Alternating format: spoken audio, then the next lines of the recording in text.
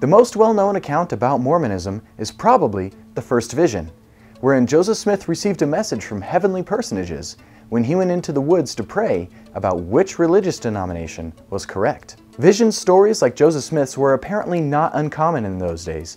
Between 1815 and 1824, at least 4 different people living in the same area as Smith described their own visions, with elements later to be found in Smith's first vision.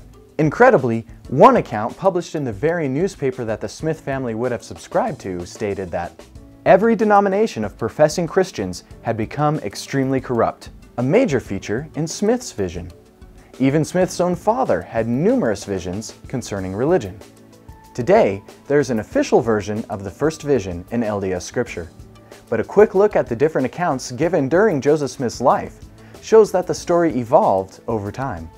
Although the first vision was supposed to have taken place in 1820, when Smith was 14, the account was not written down until 1832. In this account, the only one written in his own handwriting, Smith describes a meeting with Jesus, in which the Lord expresses a general anger about the ungodliness of the world, and tells Joseph that he is forgiven of his sins. 2 years later, Oliver Cowdery, one of the witnesses to the Book of Mormon, wrote an account in the official LDS publication regarding the origins of the church. In this version, in 1823, in Smith's 17th year, Smith went into his bedroom to pray whether or not God even existed at all. An angel appeared to him telling him his sins were forgiven, and then went on to describe the existence of the golden plates. Obviously, this account, which Cowdery claimed Joseph Smith helped him write, cannot be reconciled with the traditional first vision, especially since Smith was not told about the golden plates until 3 years after the first vision.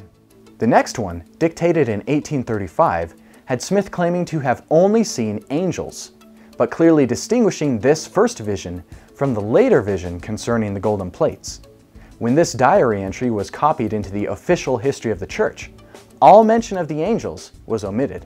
Finally, in 1838, Smith dictated the account that became church canon in the Pearl of Great Price.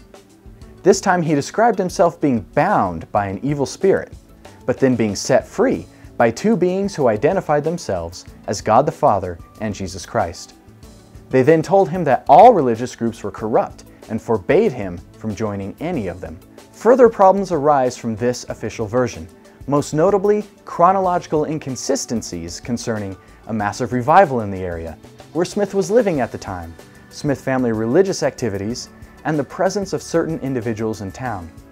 By piecing together various details in the account, it would seem impossible that the first vision could have occurred before 1825, 2 years after the Golden Plates vision.